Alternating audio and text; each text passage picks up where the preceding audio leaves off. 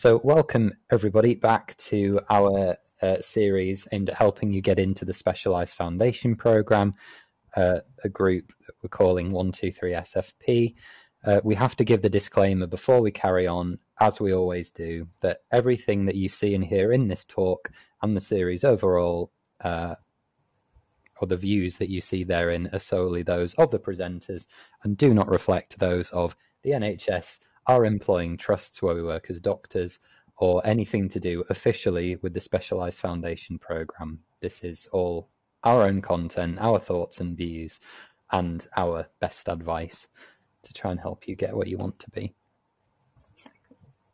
And unfortunately, our colleague Alex is on call, which is why he can't join us, but he obviously did contribute to the organisation and the slides. That's a bit about him. I'll let Ollie introduce very, very quickly because I see a lot of people that have attended our previous talks before. Yeah, keep it really simple. Hello, everyone. My name is Ollie. I'm an AFP, or a Specialised Foundation Year 2 doctor working up in Newcastle in the northeast of England, about to rotate onto my academic block as it happens come December. Yep, and I'm Aqua. I am an academic Foundation 1 doctor. And what am I starting? I'm currently on Gen Surg and I will go into stroke. Yeah, I had to think about that for a second. What am I doing? What am I doing with my life? But no. Ollie, take it away. Okay, so I'm afraid that this session's going to be a bit more didactic than the other ones, guys, by which I mean it's going to be a bit more us going through lecture slides and talking at you. That's because, unfortunately, for what we're talking about today, which are some of the basics of study design, key bits of terminology that you'll need to understand research and the sessions later on, and thinking about some forms of bias, that's basically what we're covering today. And yeah, Aqua's raised that really important point. Any questions, please let us know in the chat. Whichever one of us isn't speaking will be monitoring the chat. But basically, there is no other way to go through this stuff other than talking through it. So please bear with us. We'll make it as understandable as possible. And anytime you don't understand, let us know. But let's start with some study designs, which are forms of experiment, ways that you can actually test clinical and scientific questions that you want to try and answer. You'll have heard a lot of these before. Hopefully some of them are familiar. Some of them might not be, and that's okay. That's what this is all about. But a longitudinal study, anytime you see this word, it means that that study in question is dealing with patients over time, over some longitudinal beginning to end. So you might be looking after them during stay in hospital. You might track them if they are in for 7 days, for example, for a surgery. You might track them during that time. You might then follow them up for 6 months after their surgery. If you're doing something like a big drug trial, you might do it for 10 years after the trial. It just means that you're doing it at more than one point in time. I'm going to go to cross-sectional next, which is actually on the other side, because it's almost the opposite of that. You are capturing a snapshot of your sample cohort at one point in time. So, for example, we might want to see if we took all of the junior doctors working on Aqua's ward, where she's working in general surgery, maybe none of them have had chance for a toilet break in the entire week, and we might want to look at their urea and electrolyte levels. So what you could do is take a blood sample from all of them at once, and that's a cross-sectional sample. You have taken a measurement of those U&Es, those blood tests, at one point in time for your sample population. You're not doing any follow-up or any repeat sampling at another time. It's just what is happening in the instance that we measure. Coming then to prospective, that refers to a situation in which we are planning something that we are going to start measuring now and then continue measuring in the future, essentially. So if I were going to plan that study that we were just talking about, taking blood samples from those doctors, we are collecting the data as we generate it. So we're taking those blood tests and analysing the results. And we could continue to do that, continue to collect more samples And because this is all stuff that is either newly happening in the now, it's not been done at some point in the past, or it's happening in the future, that's what makes it prospective data. The other side of that, again, coming to the right-hand side, is retrospective data. And this is dealing with data that has already been collected. So a really good example of this is something called UKMed, which is a database that tracks UK medical students. You've maybe never heard of this before, but it's a good thing to know about. It tracks medical students from the point of admission to medical school. So everything you put on your application to all the way through medical school, all your exam scores, everything that you generate, and then your practice as a doctor is all gathered into UKMed. And what we could do is say, look at everyone in this call now and look at your exam results from the first year of medical school. And that would be a retrospective analysis of data that was collected in the past. An explanatory, when we talk about something as being explanatory, we are performing a study that is looking to answer a question, essentially, about something. It's taking place in the ideal settings to actually test that hypothesis. I might ask Aqua to give an example of that if she can think of a particularly good one. Yeah. Maybe that she's been involved in. Well, no. So unfortunately, a lot of the clinical practice stuff is pragmatic, because those are the real life settings. Because if you want to change clinical practice, you ideally want them to be pragmatic, which is on the right, rather than explanatory, which is more ideal settings. Can't come up with an example from the top of my head right now, but say, for example, if we want to compare a new drug versus a placebo, that, and if we were to really, really restrict our sample population and make it really, really, really, so you're only testing a very certain age and you have to make sure that they're very fit, blah, blah, blah, blah, and you basically want to get rid of as much as confounding as you can. Those are testing the ideal situation, whereas unfortunately ideal doesn't necessarily mean practical. Sure. So that might be a good. Hospitals are a great sample of captive patient populations because they're already there, which will make them by design much easier to gather data from than recruiting a load of people into a lab somewhere. Great.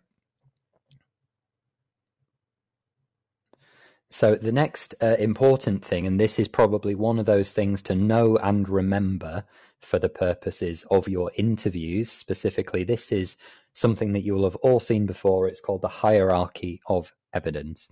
And generally speaking, things at the bottom of the pyramid, while they may be interesting, are of less clinical, I hesitate to use the word relevance, but perhaps value is more the term. The higher you go in this pyramid, the more rock solid and certain the evidence that you generate is considered to be, the higher standard of evidence. So when you're making a clinical decision about something, which you will often have to do as a junior if it's something routine, but you want to be as close to the top of this pyramid as possible, ideally using evidence that is based on some form of randomized controlled trial or a systematic review and meta-analysis of those trials. So last week we talked about Aristotle, which was the trial looking at warfarin and apixaban, and that's a great example of a routine clinical thing that we do every day, and it's based on that kind of evidence. Now, we were talking about this before. It's not always possible to get to the top of the pyramid, depending on the specific thing that you are dealing with. But as juniors, we are operating very closely within the NICE guidelines. We're not kind of striking out and forging new clinical pathways because that would be unsafe. So, if you are asked to have a look at something in the context of your interview, it is much more likely to be at the top end of this pyramid. And when you're making clinical decisions, again, we should be working to as close to the top of this pyramid as we can. So get to recognize that and learn the order. Sometimes comes up in finals as well. Yeah. Cool. But I'll take you guys through, I guess, what Ollie just spoke about. So a case report, experience of a single patient they're very easy to write, and lo and behold, I think some of us in the audience may have been involved in them. And they're unfortunately prone to chance association because they're sample size of 1, and they are prone to bias, and they're observational. An example is, as you see right there, a 19-year-old man with shock, multiple organ failure, and a rash. And just to see if you guys are, I guess, tuning into our talks, can anybody tell me which journal this is from, just by looking at the font and the color choice, by any chance? Anyone want to hazard a guess? Yes, well done, Catherine. And hi, Kathy. Yes, exactly. It's just the font, isn't it? Well done. For case series, experience of a group of patients, and it's really useful for studying rare diseases because some group has gone and comprised all of them of the same pathology. And it's, again, observational. An example here in New England, again, case series of children with acute hepatitis and human adenovirus infection. And I don't think you're likely to get these two in your interview. But yeah, total of 15 children were identified, all with acute hepatitis. Cohort study, this is more likely to show up. And the reason why and what they'll ask you in your interview is why it'll be useful. And you need to understand that, you're specifically looking at 2 groups usually. One group is exposed to a risk, and then you compare that with another group that's not exposed to a risk. And then you follow up to see who develops your chosen condition. So, for example, if you're looking at a group of smokers versus non-smokers, and you want to see who's developing lung cancer, you would perform a cohort study. However, in all of these things, you need to come up with like little buzzwords or rote things that you just need to spit out.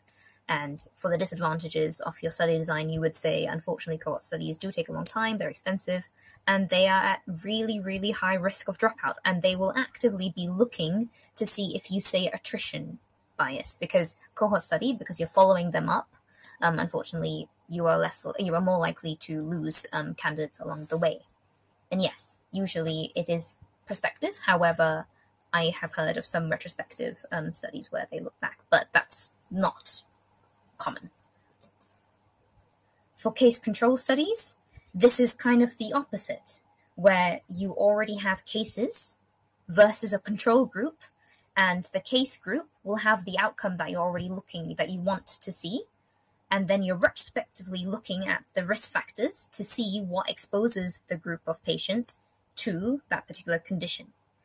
So, for example, a similar example to the thing that I said before, if you compare a group with lung cancer versus without lung cancer, you want to ask everyone what they were exposed to, and that's how you can assess risk factors. And it's really useful to investigate new diseases, and they tend to be quick and cheap. However, the previous one was a risk of attrition bias. Case control are a risk of recall bias because you're trying to depend on your candidates or patients' memory, essentially. And if you ask me what I had for breakfast 5 days ago, I won't be able to tell you. So, think about that. Cross-sectional study. So, as Ollie said, it is a snapshot of a population. And unfortunately, you can't really determine a cause and effect relationship because you're just looking at a snapshot. And unfortunately, again, they don't have follow-up. And again, when I'm mentioning all of these things, you need to make sure that when it comes to, if they ask you, tell me to summarize the study, you will talk about the PICO that we went over the first week, and then you will go into analyzing what type of study design it was, and then you will go into the pros and cons, and you will go into the generic ones, because that is what gets you the marks, because as soon as they listen to you, they'll be like, okay, this person knows what they're talking about, fine. And then you can really shine by picking out particular things in the abstract. And an example of a cross-sectional study is learn. Don't pay attention to the authorship line at all, but this is an example of a cross-sectional snapshot of urology teaching across all UK medical schools. Now, this is the study design that you will most likely be asked an RCT, and this is pretty much your gold standard for studying treatment effects.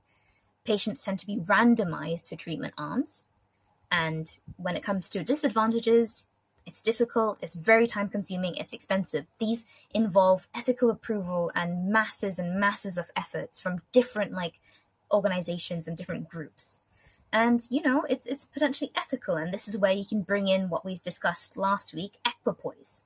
And you have to consider blinding as well. This is an example of an RCT where you compared antibiotics with appendectomy for appendicitis. And again, the beautiful journal, New England. Now, the next few study designs are kind of rogue. However, they have come up in interviews, so they are important to talk about. A crossover trial is when patients receive a treatment and then switch to the other treatment halfway through the study.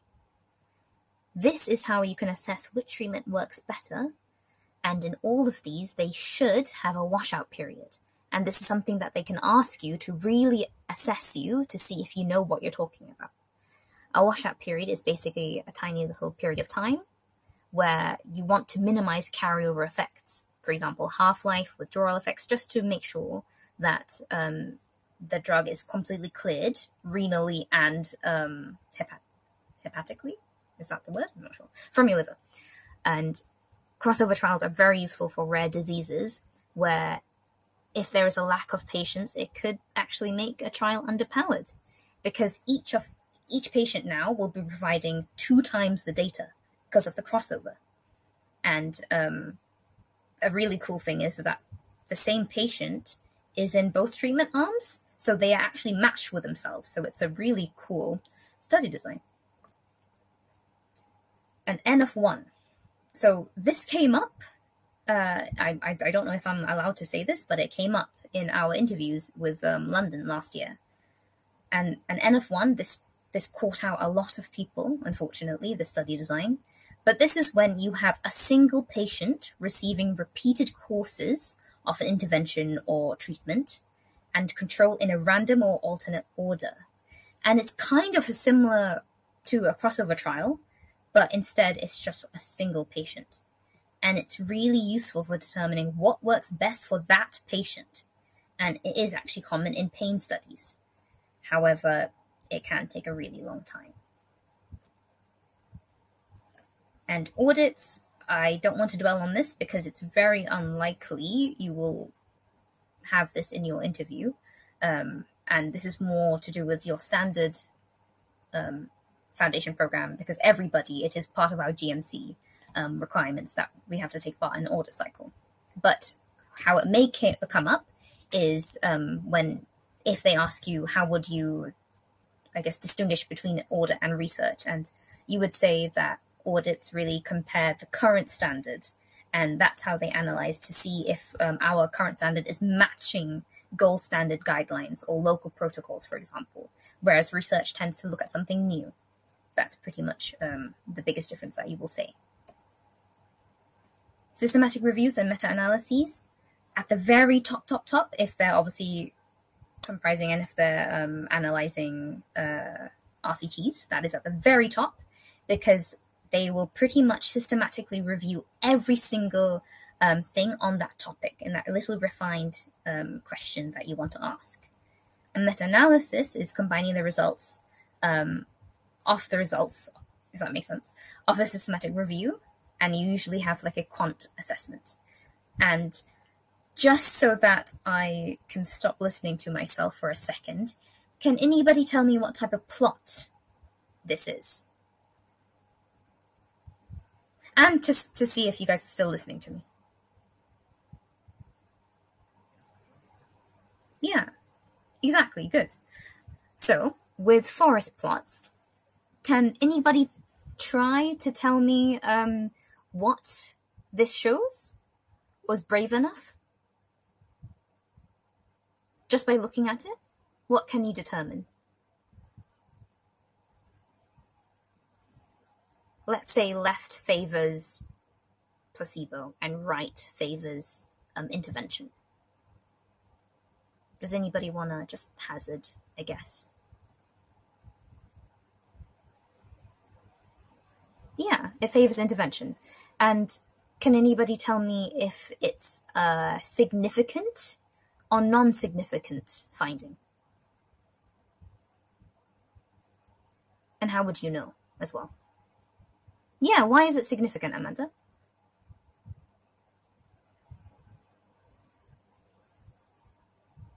Yeah, exactly. Yeah, exactly. So, looking at this, Smith and I guess both Smith studies unfortunately showed non-significant effects, right? Because they crossed the 1 line. Yeah, exactly. Whereas the rest, Jones, I'm not sure if that really counts because it just touches 1, but the others definitely, right?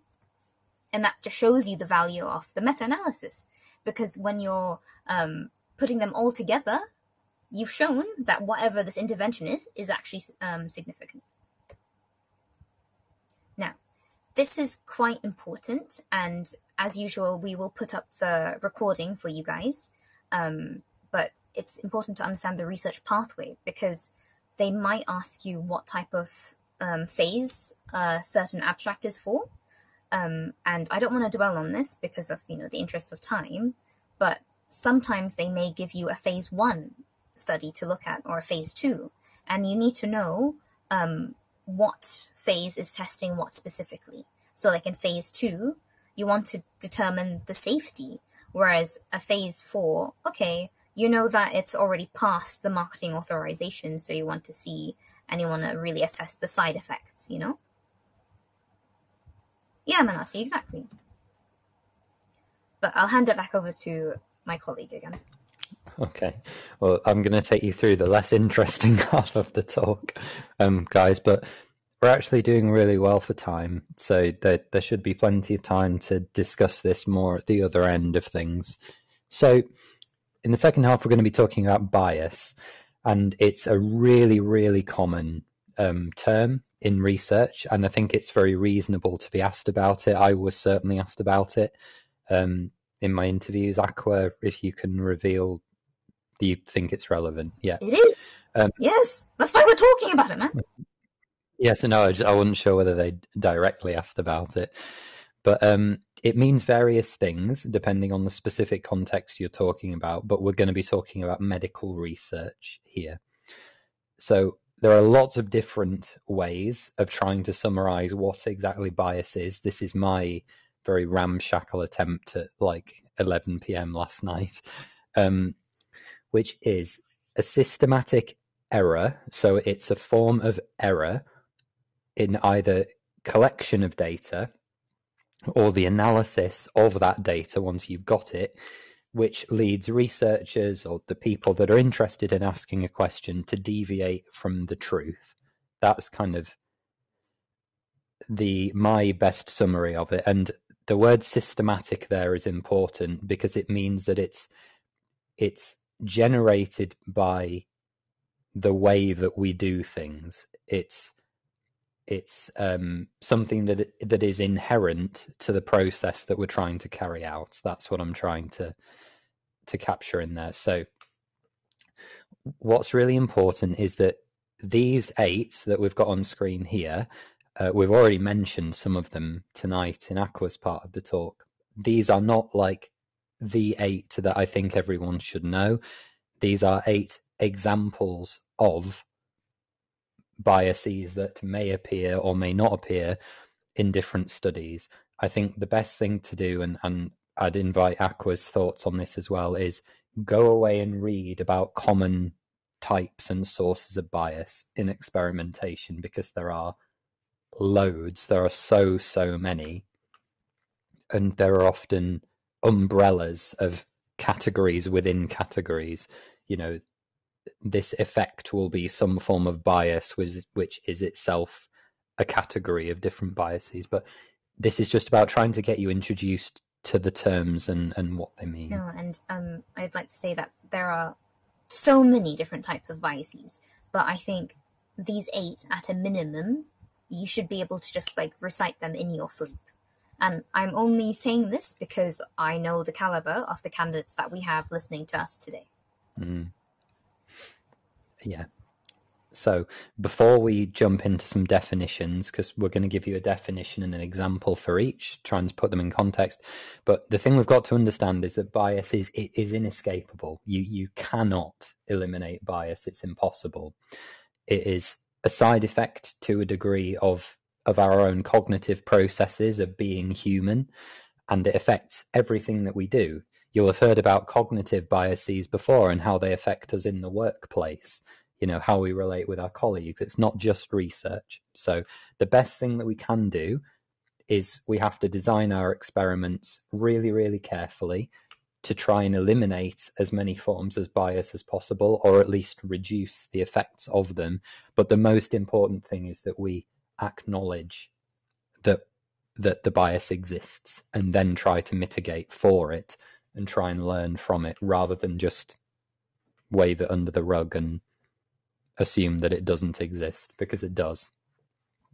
And I would just like to add a very important topic that was just on the slide a second ago. Yes, we can try our best to eliminate bias as much as possible. But a very good point is just by throwing in that keyword again, PPI, you want to get as many perspectives as you can, and just mentioning that you'd like to look into the paper or the research project, PPI, how involved were they, that really shows that patients are at the center of your care. And just by saying that, again, it's all about brownie points. It's all about making you the holistic researcher that you can be and you want to be, right? Yeah. Okay, so this is like one of the biggest ones, one of the most important ones, and one of the easiest ones to start with. Selection bias. Sometimes it's called a sampling bias, but a general summary of what it is, it's when you are intending to collect a random sample from within a population, but you design your experiment unwittingly in such a way that makes it so that certain members of that test population are more likely to be selected than others, right? So the example I've given here is you want to measure how long a university student spends on social media from your population, but you only advertise for participants for your study on TikTok and no other platform. Now, for the uninitiated, TikTok is a platform that exclusively does short form video content, and that's all it does. So the population of people that uses TikTok may have very different social media usage habits compared to people who use Facebook or YouTube or Snapchat or whatever else. You can tell I'm old. Be Who real. uses Snapchat? I don't know. But the point is that someone who uses YouTube a lot, if you had them as part of your stakeholder group, your PPI group, could step in and say, well, I only use YouTube and I use it to watch documentaries, which means that their usage is going to be very different. So it's just a reminder to, if you're going to try and select a population, everyone within that population has to have an equal chance of being selected. Otherwise, it's going to skew your data. And that's what we call a selection bias. So the next one is called a response bias. And this is a group, an umbrella term of different biases. But response bias appears when you are asking a participant to respond to something.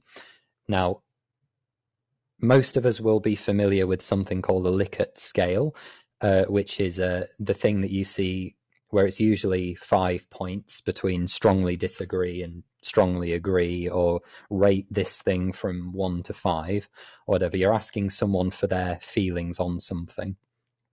And it's essentially a series of biases that come from different places that make participants more likely to give you false or inaccurate information, which are not the same thing, but data that is not true. And a really easy example is something called courtesy bias. And it's where a participant will alter the answer that they give you so as not to appear discourteous, impolite, or unfriendly. So you can example, right?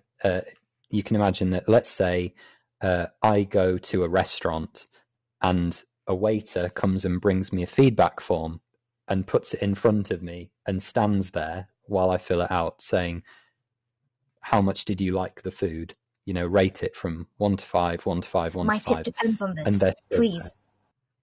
Yeah. And they're stood there watching me. Now, simply by the fact that they have given me this thing and are asking me to respond to it in that particular situation, it massively influences the data that I'm going to give them. I might say that everything's fine, I loved it, when in reality it was awful. But it's that's just one example of a form of response bias. When you ask someone for something, you've got to be sure that they are safe to give you an honest answer that won't influence anything else about their lives. Yeah, so when it comes to a study that has, for example, validated questionnaires, you want to make sure that the patients are either pseudo-anonymized or anonymized so that they can really give you their true responses without feeling embarrassed or ashamed or, courtesy bias, as Ollie said. So in the example of, because I'm very interested in neurology, if I want to look at erectile function, I definitely want to make sure that they have a safe space to really express and answer the questions, right? Yeah. So the example of that shouldn't be the surgeon who did the operation should not be the one asking them for how they're doing, because they're more likely to lie. Reporting bias is then, as the name suggests, another series of biases that appear at the reporting stage when we are looking at publishing our data. And this is really important, actually, because it leads to a skew in what other scientists, our colleagues, and the public ultimately see. And I'm sure it's really easy to imagine why the consequences of that can be really significant and disastrous. So an example which you may have heard of is publication bias. And it has been shown in its own statistical experiments that the single biggest predictor, the single biggest thing you can do to ensure that your paper is published, is to have positive results for the question that you are asking. And that should really speak volumes. If the single biggest predictor of a study even being published is a positive result, that means that studies that either show inferiority, which we've discussed before, or that are a negative result, does our tablet work, or does using antibiotics prior to surgery or something change anything about the outcome, and the answer is no, we're unlikely to ever see that paper. Yeah, it's not sexy, is it? It's not hot. Yeah, it's not interesting. It might be very valuable to patients, but maybe not very interesting to a journal. So then confirmation bias, again, you'll have heard of probably, is the tendency to seek out data or results that agree with things that we already think, basically, which is just a very human thing. And you might consider this when you are collecting data as part of a study. If you think, I don't know, that preoperative warming or something was going to help patient outcomes in your group, and then you found that it didn't make any difference, you might be tempted to simply think, well, it should work. The science says it should work. So the fact that it doesn't work when I measure it is probably just experimental error. I'll disregard that result and run the experiment again until it gives me the result that I was expecting. Yeah, that's not good. That sounds like me in year 6 when I kept on rolling the dice just to prove a point. That's not good. Yeah. Aqua's mentioned this one already, recall bias, which is it only appears obviously when we're dealing with retrospective data about things that happened in the past. So, and it's relying on human memory of a particular exposure. So the example that I've given is, if we were doing a retrospective analysis, remember that's data that happened in the past, for causes of testicular cancer in a cohort study. Again, so we're looking at people who received one exposure compared to those that didn't. It's been shown that people with cancer, I was reading a study about breast cancer that was specifically to do with this the other day, where people who have cancer are much, much more likely, because of their situation, to sit down, reflect on what's happened in the past, and thoroughly search their memory for different exposures. So that might be things like asbestos, like smoking, like exposure to radiation, like, oh yeah, I had a CT scan for something else at that time.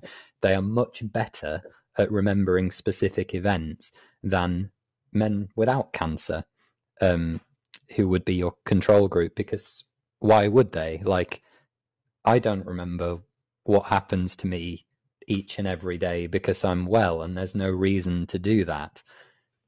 So therefore, my memory compared to somebody who is sick or suffering from a major condition is likely to be much worse when we're asking about exposures to particular things.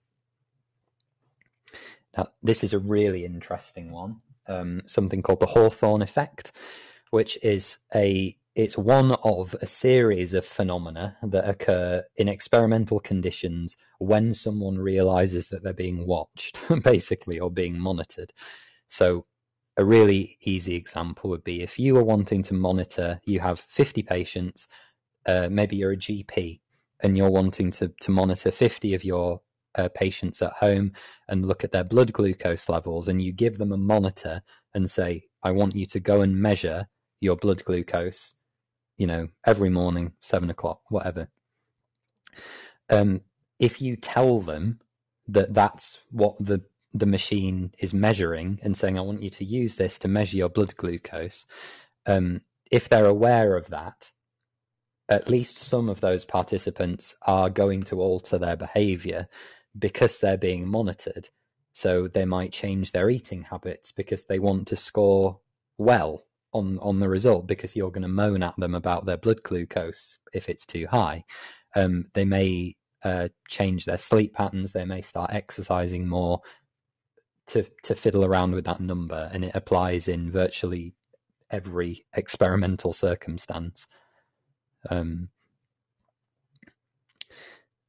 then this one, observer expectancy, it's similar to response biases that we've discussed before, but it's instead to do with the researcher and the expectations that the researcher has, sort of pushing their expectations onto a participant in an experiment. So in a double-blinded RCT, we've discussed before, neither the researcher, the person giving the tablet, or the patient who is receiving the tablet knows which one it is that the patient is receiving. However, if I, for example, think that I'm the researcher, and I think that I'm giving them the active ingredient, the test drug, and it's to do with subtle behavioral things, like I might say, oh, this tastes good, doesn't it? Or, I bet you feel great now, don't you?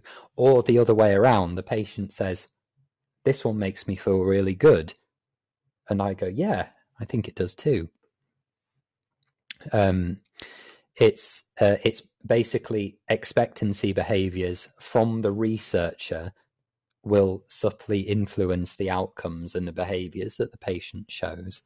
So it's again a reminder to do your RCTs properly. And then I think this is the last one that I'm going to talk about, which is called availability bias. And again, quite simple. It's the tendency that humans have basically to rely on data and information that is most easily and readily available to us. So let's say that I was going to do a literature review on, I don't know, like prostate cancer outcomes or something that Aqua will know a lot about. Let's say that I am a researcher for a university, and my university is not allied to a big prostate cancer centre, so it doesn't have subscriptions to several of the big urology journals. But there are some really big and important studies that have been published in other urology journals that I don't have access to. If I'm going to do a proper literature review, I need access to those big recent trials. I can't just use the papers and the studies that are easily available to me, that are at an arm's length and my university has access to. It would be tempting, and it's unlikely necessarily that someone would spot what I'd done, at least for quite a long time, maybe when it got to peer review. But it's just basically do your research properly. Yeah. And like on a similar vein, I mentioned this, I think maybe 2 sessions ago, the Tower of Babel, remember, bias? Where if you're excluding languages that aren't English, again, it's kind of similar, availability bias. You're not using the true data available around that, that evidence or that topic. But now I briefly want to talk about confounding. And essentially a confounding variable, as I'm sure a lot of you know, is a third variable in a study examining a potential cause and effect relationship. An example of this could be if you're trying to look at the rate of ice cream consumption compared to the number of sunburns. Obviously, the confounding is hot temperature. And can anybody give me an example of another confounding factor? It can be a really simple one. To just so that, again, we get some sort of engagement, because I realize that we're just talking at you rather than with you.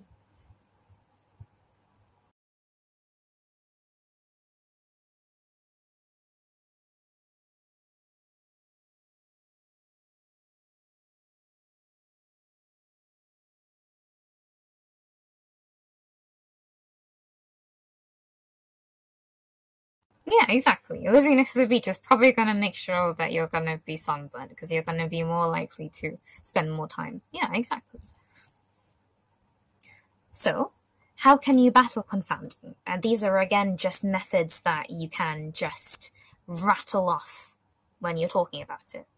So, with restriction, you basically restrict your group by only including subjects with the same values of the potential confounding factors. So, for example, if you want to look at whether a low-carb diet causes weight loss, since you know that age, gender, education, exercise intensity are all factors that might be associated with weight loss, you choose to restrict your subject to your subject pool to only 45-year-old women with bachelor's degrees who exercise at moderate levels of intensity between 100 to 150 minutes per week. So yes, it's relatively easy to implement, but it restricts your sample size a great deal, and it actually lets you on to potentially even more confounders if you restrict it that much.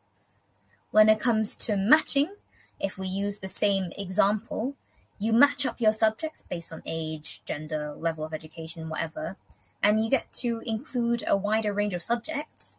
But each subject on a low-carb diet is matched with another subject with the same characteristics who's not on the diet. So for every 40-year-old highly educated man who follows a low-carb diet, you find another 40-year-old highly educated man who does not. Then you compare the weight loss between the two subjects, and you do this for all the subjects in your treatment sample. So you can include more subjects than in the restriction method, but it can be difficult to implement because you need to find pairs. And that's not really ideal, is it? With statistical control, it's easy to implement, and it also can be performed after data collection. And this is more to do with stats, which we'll talk about in another session. But this is where you confound and you add your possible confounders as variables in your regression model. So that's more stats heavy, if that makes sense. So when it comes to your regression model, you would add age, sex, blah, blah, blah, blah, blah, as different variables and mathsy bits, which, again, we'll talk about another time.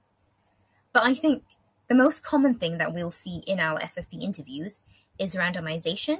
So huge group of subjects, and you just randomize the whole group, and half of them will be the low-carb diet, and the other half of them will be the normal eating habits.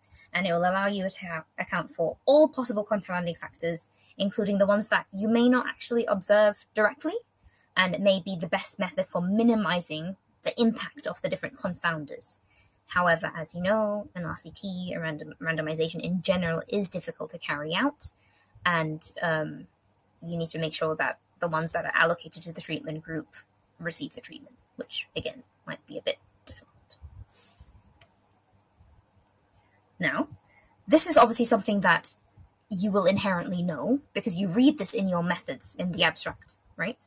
But this is, again, something that you need to be mindful of. Because when you're reading an abstract, it's not going to give you all the information about inclusion and exclusion criteria. So this is another example of where you can show off and be like, you would like to look into the full paper to really assess the inclusion and exclusion criteria. So on the screen right now, bad example, subjects will be included if they have insomnia. Okay, cool. That's kind of vague. How are you going to establish? What do you define as insomnia? Whereas a good example would be they will be included in the study if they've been diagnosed by a doctor and they've had symptoms for at least 3 nights a week for a minimum of 3 months. It's very, very clear, the diagnosis, the symptoms, and you're specifying the time frame to make sure that the condition is more likely to be stable throughout the study. And again, this will all make sure that the internal validity is intact, and that will make your evidence stronger, because you can actually draw more likely conclusions from it. Exclusion criteria. Bad example, subjects will be excluded if they're taking medications. Okay, that's pretty much everyone. I would be excluded because I take caffeine, you know? It's too broad. There are many, many, many different forms of medication, and it will definitely interfere with study results. Good example, subjects will be excluded from study if they're currently on any medication that affects their sleep, or any other drugs that are, in the opinion of the research team, that may interfere with the results of the study. So yes, that probably makes more sense, like gabapentin, or something that is known to make you drowsy, like codeine. That is logical. Now, we've been talking about, me and Ollie and Alex have been talking about these 3 terms quite a lot, but I think it's important if we just briefly discuss this a bit, and at least it only made sense to me when I saw a graph. But briefly, because you will see this again and again and again, a superiority trial is when the intervention proves to be better than your control. An equivalence trial is seeing if the intervention is equal to the control. A new drug is not unacceptably different compared to the current standard there is. Non-inferiority is essentially the intervention is not worse than the control. So it may be meaningfully less effective compared to the standard, but that lost efficacy is acceptable to us because it may, in the longer run, be cheaper, and it might be a suitable replacement for the current standard that we have. So this really made sense to me. We set a non-inferiority margin in which anything on the left can indicate that the standard, what we have right now, is better, and then after the 0 line, we can conclude that the treatment is better. If it falls between the non-inferiority margin and the positive non-inferiority margin, it's equivalent. It's basically equal. If it's anything above the non-inferiority margin, then we can declare it as non-inferior. If it truly lies above the 0 line, we can conclude that it's superior. And I would really reflect and take a decent amount of time of looking at this so you truly understand the differences. But because these terms will be second nature to you when you're a working clinician. I'm giving it back to Ollie. Yeah, I'm just going to go through this really quickly as we draw things to a close. But these are terms that you will have heard before, but these, again, should be rattling off your tongue because these are the very bare bones version of everything that we're talking about here. And you may be asked, if you were to design an experiment for X, what would be your hypothesis? What would be your alternative hypothesis? What would be the null hypothesis, which we'll talk about? So a hypothesis is a supposition an assumption made based on the evidence that you already have without any assumption of truth. And that's the key thing. It is an assumption, not a dictum, not a certainty. So it might be laparoscopic surgery requires smaller incisions than open abdominal surgery. Therefore, the rates of post-operative infection should be less in laparoscopic surgery when compared to open surgery. It kind of makes sense within itself. It's a form of inductive reasoning, but there is no assumption made of truth. And so you would have to design an experiment, a study that would tell you the answer. And that's called the hypothesis or the alternative hypothesis. They are the same thing, the thing you are testing.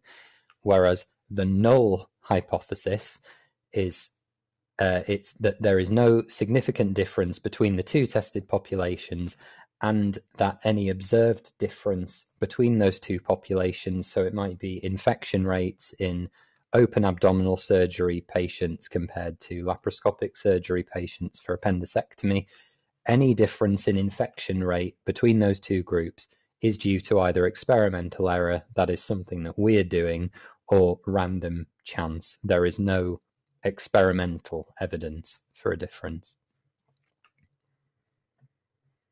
And I briefly want to talk about these because I think they are very, very important. And I alluded to this previously as well in our, a different talk that we did.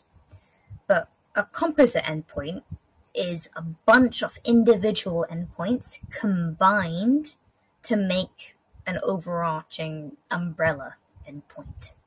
For example, if a study, as you see on the screen, investigates a drug to try and prevent a vascular ischemic event, it might combine rates of MI, stroke, death, rehospitalizations to form a composite endpoint.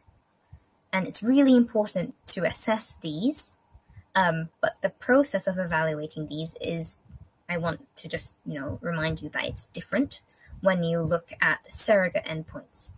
With surrogate endpoints, you're looking at the causal flow to determine the legitimacy, I guess that's the correct word, I think, of the surrogate endpoint.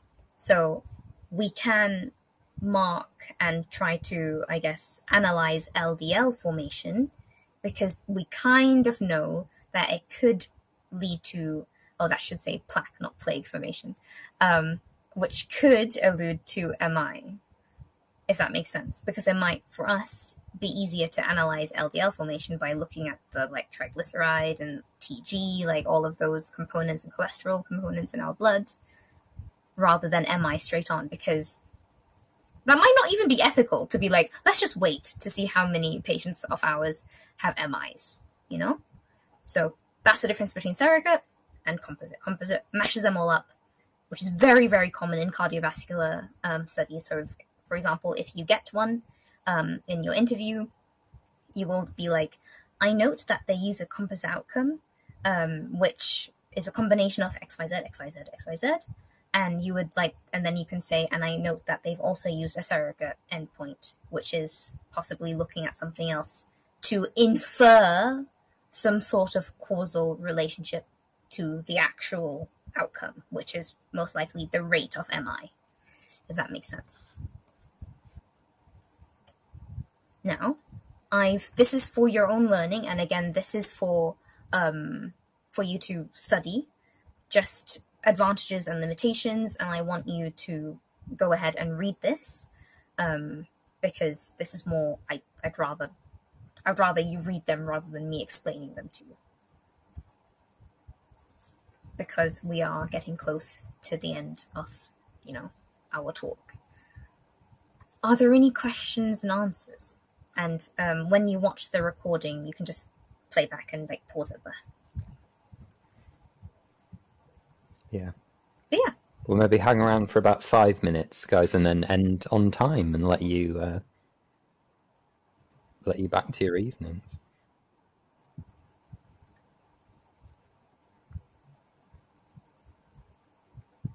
And just as usual, please, please, please, could you provide some feedback? Please, please, please, please, please. Literally anything. Amanda's asked, I think there's a word missing. Yeah. How do they ask you about it? I mean, we'll each have had different experiences. So what do you think? Yeah, sure. So in London, for example, it'll be specific and it'll be very examiner dependent. So for mine, they were really trying to pluck each little, I guess, brain cell that I had in me. It's fine, Amanda. So they would ask me, okay, what do you think about the sample? What do you think about their randomization process? What do you think about their blinding? They're trying to extract it out of you, and they're looking to see if you will say those buzzwords. Whereas some examiners will be like, describe the study. Nothing. Zilch. They don't give you anything. They give you just their blank expressions. And you need to be able to read the abstract and be able to be like, okay, so this kind of means that this could be leading to selection bias. Oh, okay, this could be leading to recall bias. You need to just think about the study design and associate it with a particular bias. That's how they would ask you. Whereas I know, Ollie, for example, you had a different experience. Yeah, it did. So mine, just as with the critical appraisal stuff that we talked about last week, my stuff was all almost done backwards, in the sense that it was all very prospective. If you were going to design an experiment to answer this clinical, it was kind of done even more backwards than that. It was, this is the clinical question. How would you design an experiment or a study to answer this question? And as part of that, it would be, how do you eliminate certain forms of bias that you could be asked? So it might be, how do you eliminate selection bias from this thing? Or in the form of pushback, if I said, I will give all of the patients in my study a questionnaire that I want them to fill out, and they, that examiner, as Aqua said, could turn around and challenge me and say, okay, well, now you've got a study that's full of response bias. So what are you going to do about it? Or how are you going to change what you've done? I think it's fair to say that, again, the point of this and what we're trying to get across is that it's not about always rote remembering, although there are some of these definitions that you definitely do have to rote remember, but really it's more plastic and fluid than that. And it's designed to test your thinking and understanding. Can you apply these rules that we've talked about in an unfamiliar context? Yeah, exactly. So I think it's very examiner dependent, but they'll really try. You need to be able to have some sort of understanding of them for them to test you on the spot. In terms of a structure to use, oh, hi, Becky. In terms of a structure to use for answering structures on this, should we start with discussing the generic points and then this? Yes, exactly. No, I would, if you had time, I would go into making sure that you truly understand the study design first, go generic first, then go specific. Because you will get marks for nailing the generic points first. Anything above that, they'll be like, oh wow, okay, that's impressive. Yeah, never go beyond, I guess, without covering the basics, because that's where the marks truly are, Becky. Jonathan has just asked, where can we view the recordings of the previous sessions? Good question. They're just saved on Medall, aren't they? Yeah, I thought so too. If you request catch-up content, I think you should be able to watch it, because we make the recordings accessible. But also, Ollie is uploading them onto his YouTube. But please do the feedback. Yes, so they are... they are on your main page. Oh, thank you, Amanda. Yeah, so they're either on here, or if you want to give us a bit of advertising kickback, they're on my YouTube as well. You can view them in either place. Yeah. And then, but nobody cares about your YouTube. No one cares about my YouTube. Saren was saying, was observer expectancy bias in relation to open label or double blind studies, or both? it's much more general than that, Sarah, and it's a psychological principle. It applies in any study where the researcher is interacting with an observed participant.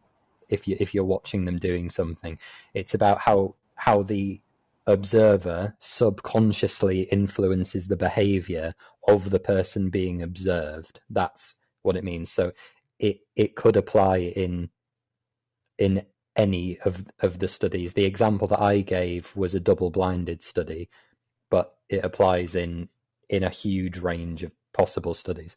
And anything where you have an observer that is watching someone in an observed study.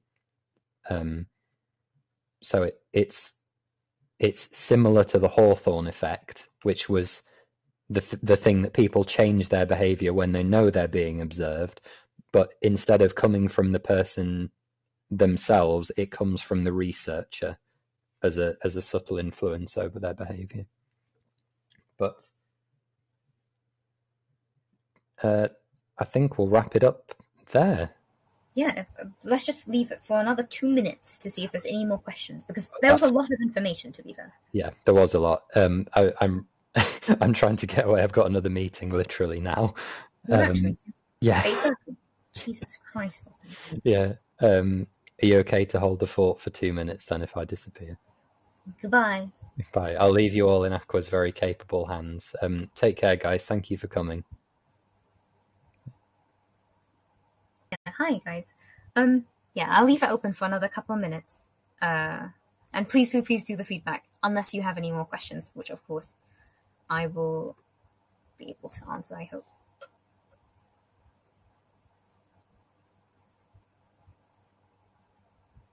We're just very keen on making sure that all of this information is available to you, because we know that these are the things that will give you the brownie points, or like the top tips that we wish we heard when we were in your position last year.